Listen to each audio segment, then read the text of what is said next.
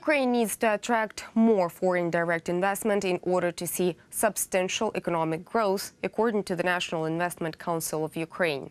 The country's GDP trials that of other European nations, including Romania and Poland.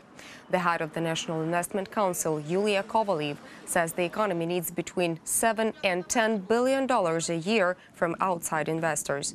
Foreign investment has the power to create jobs, raise property values, and increase the standard of living.